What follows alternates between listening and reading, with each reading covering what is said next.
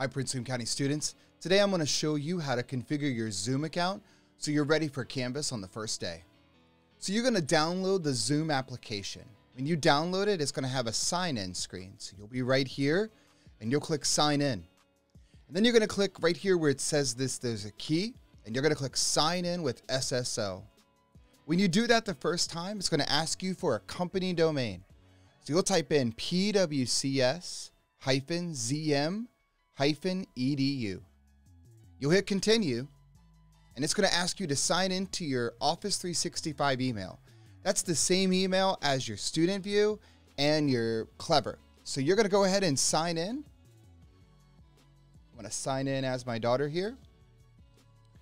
And then when you're signed in, it's automatically going to open up Zoom again. I know I'm connected because I'll click up here next to my initials and I'll see my name and I'll see my email address. Once I'm connected, I can go to my Canvas class. So I'm going to go to canvas.pwcs.edu and I'll see my courses. When I'm inside of my course, I might see an announcement right up here at the top.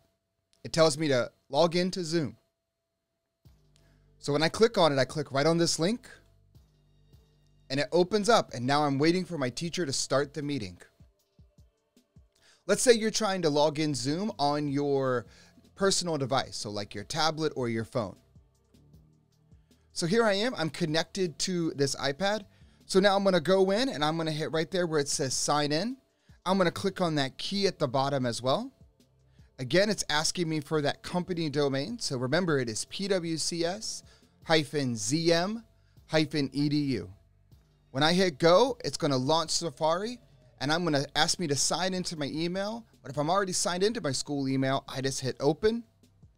And then now I'm ready, and I know that I click over here on the settings, and I can see my email, and I can see that I'm signed in. So how do I access my Zoom class on my device? I'm going to go down to my Canvas app, and I'm going to click on my course.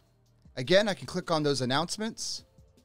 I click on that announcement, and there's that link again. I can click on that link, and then now it says I'm waiting for my teacher to start the meeting. So those are the ways that we can set up Zoom inside of our devices so that we can be ready for the first day. Thanks for watching.